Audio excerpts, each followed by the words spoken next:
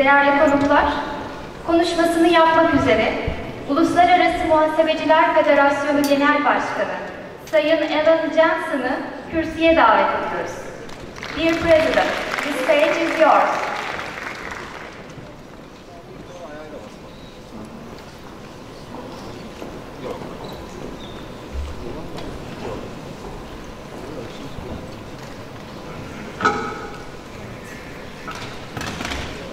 So, good morning everyone. Mahalo. It's really great to be back in this fantastic city. And first of all, I'd like to thank the Mayor, who has left because he's a very busy man, for the great work he is doing in this fantastic world city. I'd like to also thank Mr. Bakir Yatra, who is the President of the Revenue Administration, Dr. Hassan Otsalik, who is the President of the Public Oversight Board, of course, my colleague, Mr. Emre Katiloglu, who is the President of TERMOB, and Mr. Jan Arikan, who is the Secretary General of TERMOB. I'd like to thank all of the TERMOB leadership, members of the boards, and of course all the TERMOB members present here today. Ladies and gentlemen, it is really an honor to be here. As the global voice of the profession, IFAC has 180 members representing more than 3 million professional accountants from over 135 countries across the world. And you know, our role is simply to speak out as a global voice of the profession, to speak out as your voice across the world, to lead and develop a future-ready profession, and to support the development, the adoption and the implementation of high-quality, world-class international standards. So I'd like to congratulate TERMOB and your President and all of the members for hosting this very timely congress. TERMOB has been an IFAC member for nearly 30 years, and it has of course served Turkey for even longer. Over the decades, you have been and remain a pillar of prosperity in Turkey and a very important part of the global profession. Thank you for your hard work and great accomplishments in the service of the public interest. I would also like to take the opportunity to recognize the immense contributions from TERMOB volunteers to the IFAC board and to the independent standard setting boards and other committees.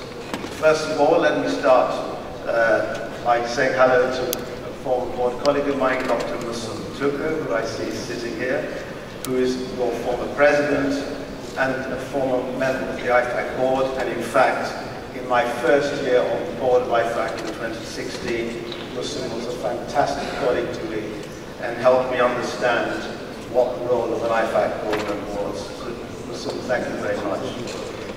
I'd also like to recognize Aisha Ariak, who I see sitting somewhere over there, who is a current colleague of mine on the IFAC board. And let me say with a lot of pride that Aisha is one of 13 female members on the IFAC board. And in fact, this is the third year that IFAC has had a majority female membership on the board. 13 out of 23 members of the board are females from all over the world. And it is a source of pleasure that we have been able to achieve this.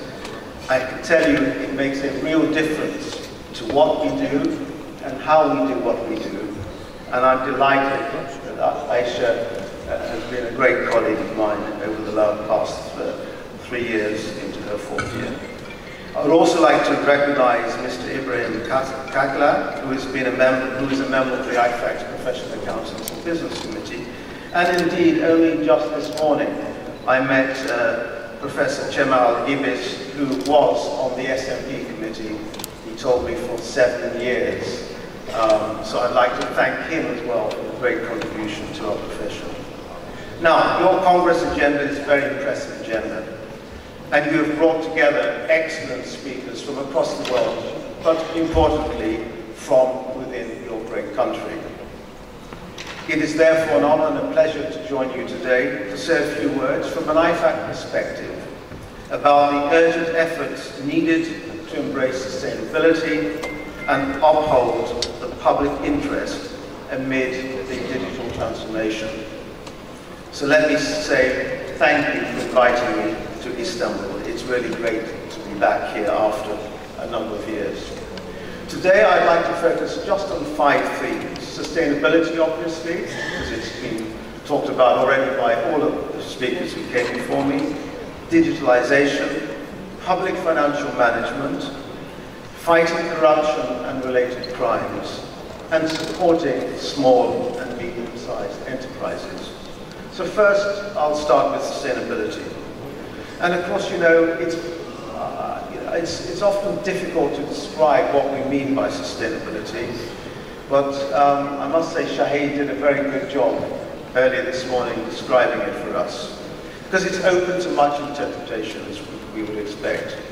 To some, it primarily evokes environmental protection and climate action, which clearly is part of it. It is also taken to mean green finance, or other foundations, in my view, equally important, of equitable, inclusive, and lasting economic growth that benefits all. Some think of it as just about good corporate governance both in the corporate sector and in the public sector. Of course, we have to accept that no understanding of sustainability would be complete without bringing into the conversation the 3 ESG factors of environmental, social, and governance, which have already been referred to this morning. In fact, I was very impressed that your mayor was able to speak our language, the language of our profession. So whoever wrote his speech, congratulations, he did a great job.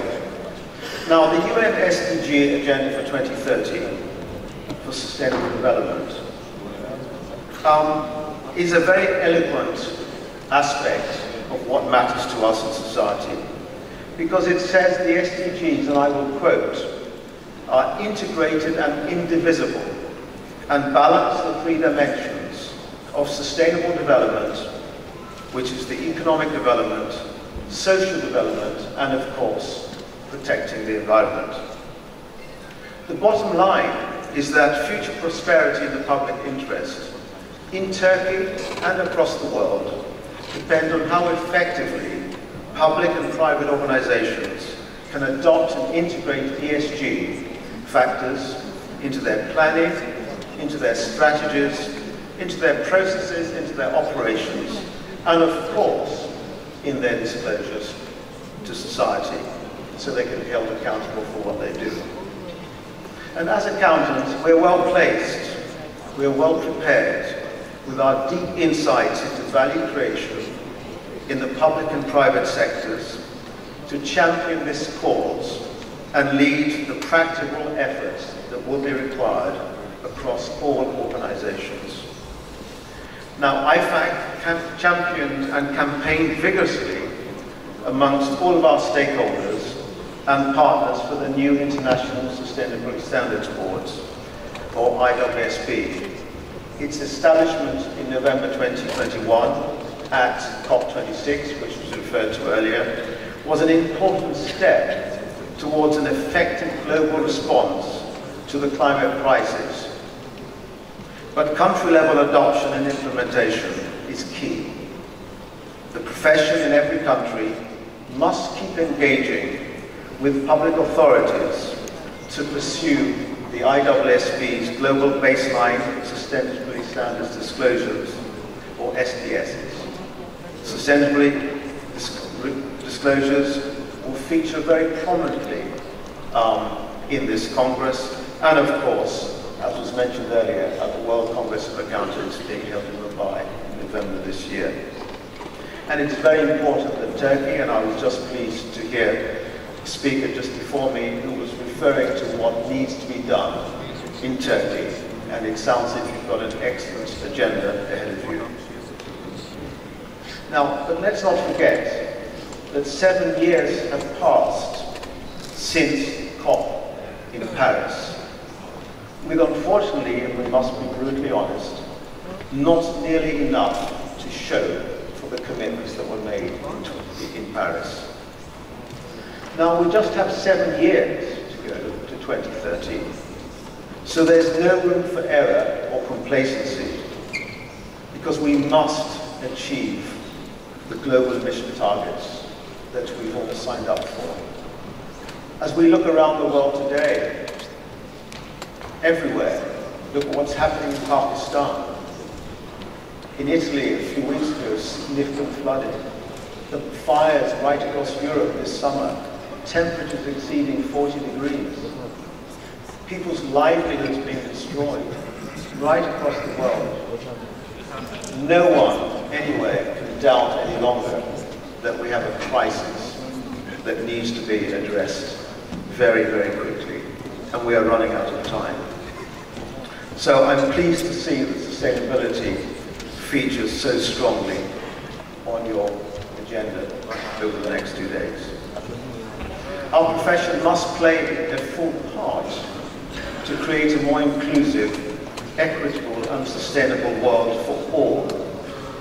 Our role relates to the resilience of society as a whole through sustainable value creation, greater trust and fairness in institutions, a healthy natural environment and economic revival. We need to innovate, we need to advise, and we need to lead as professional accountants wherever and whenever we can. My second theme, digitalization.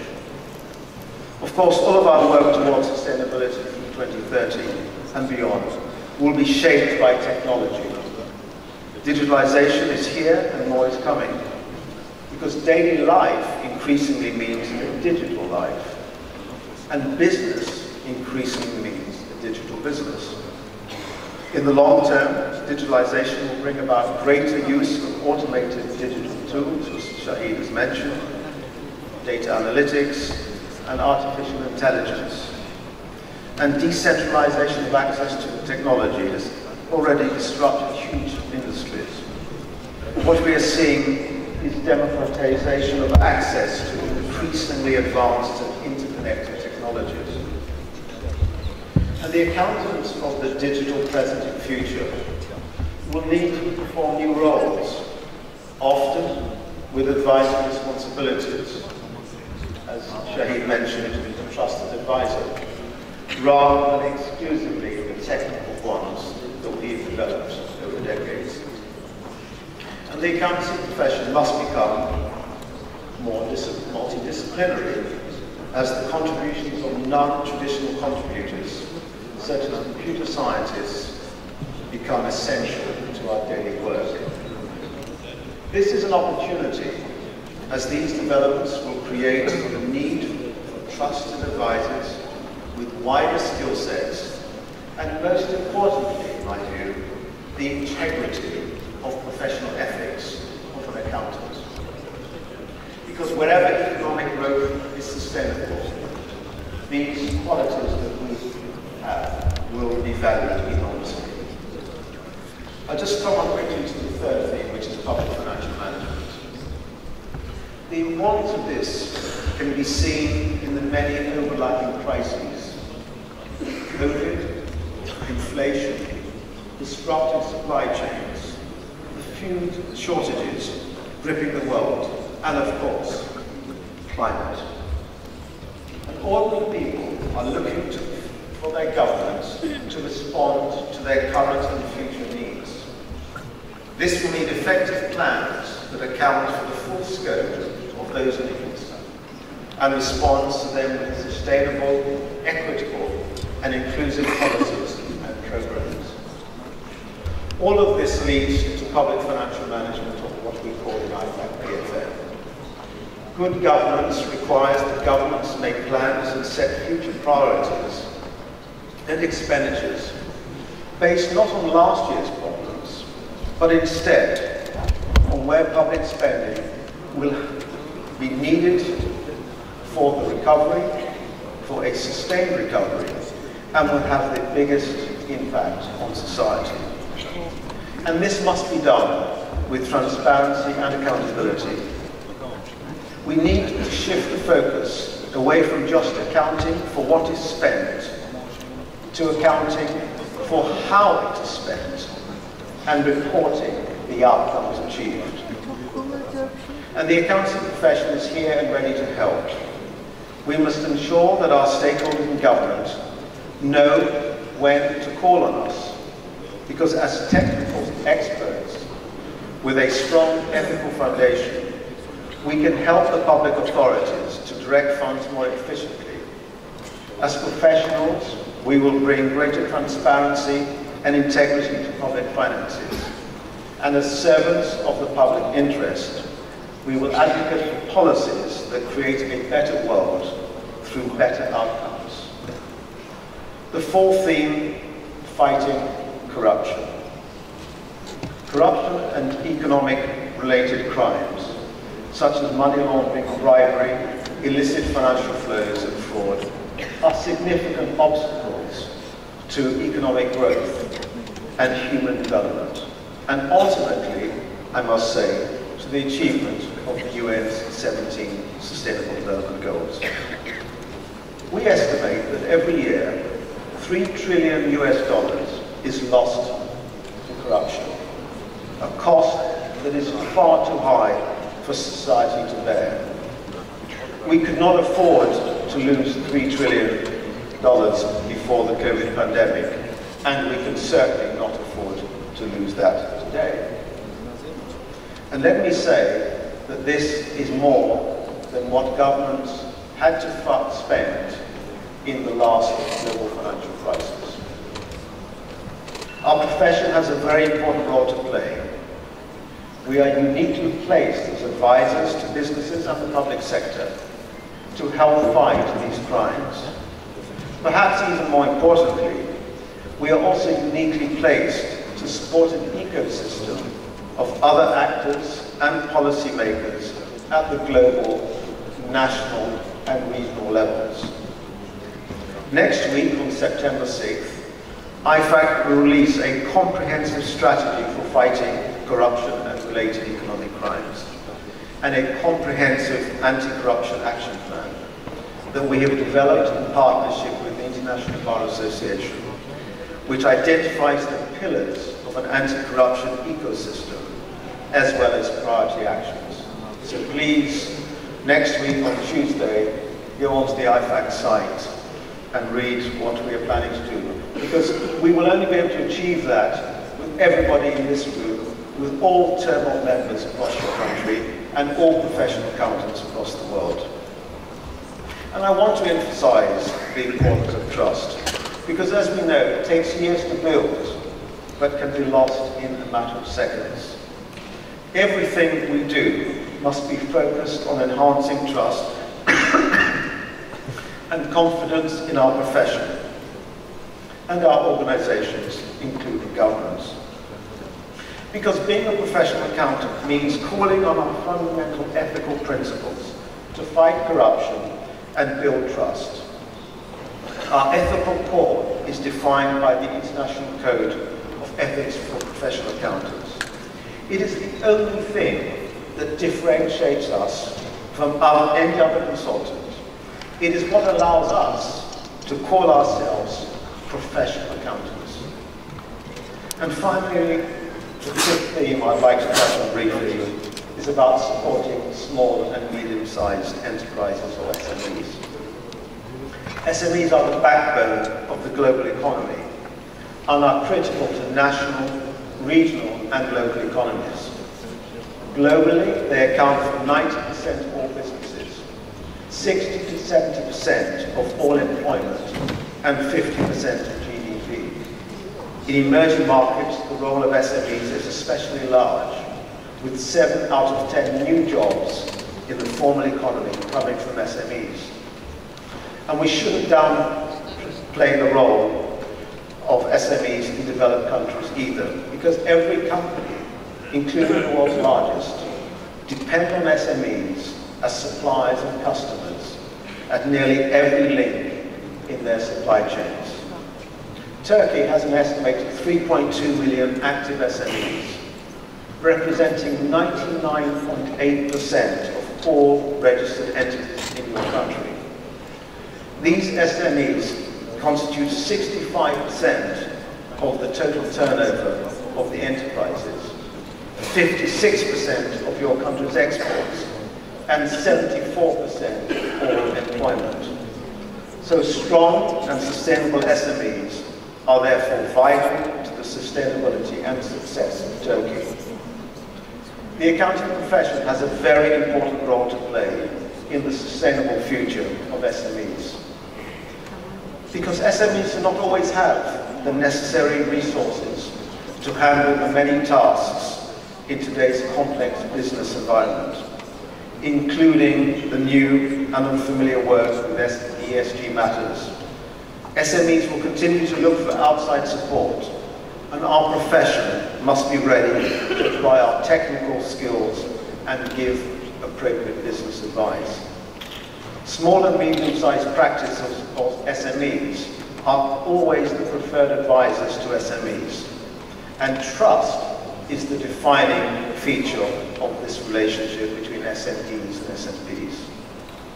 But to remain effective in supporting SMEs, SMPs and all professional accountants, as well as students and aspiring accountants, need organisations such as TERMOL to direct a curriculum for education and training that reflects the new and emerging demands of sustainable development. So I just offer a few closing thoughts. With the profound and truly global challenges that I have referred to today, and so have my colleagues earlier, professional accountants might wonder, why me? I cannot save the world. Well, I'm not sure that is correct. I think we can save the world, because there are many very good reasons to believe that professional accountants will save the world. We are at the centre of information flows and decision making, so we are uniquely positioned to capture, analyse, report on and assure sustainable information. We have the skills and competencies that are critical for connecting financial and non-financial information. We have global reach like no other profession. And we have our public interest mandate. As a regulated profession, we are subject to an ethical code and public oversight that requires us to act with professional judgment, professional skepticism, and most important of all, independence. Thank you again for inviting me to speak to you today. It is really an honour to be with you at this Congress and to be back in this beautiful city. It has also been a pleasure to be President, or it has been a pleasure, because my term ends in a few months' time, to be the President of IFAC at a time of so much change and opportunity. I'd like to thank TERMOL again for the leadership you have provided over many decades to build a strong accounting profession in Turkey, for your support to IFAC, and for the great work in building a strong and successful economy and society in this great country. And I wish everyone a very enjoyable and rewarding Congress. Thank you.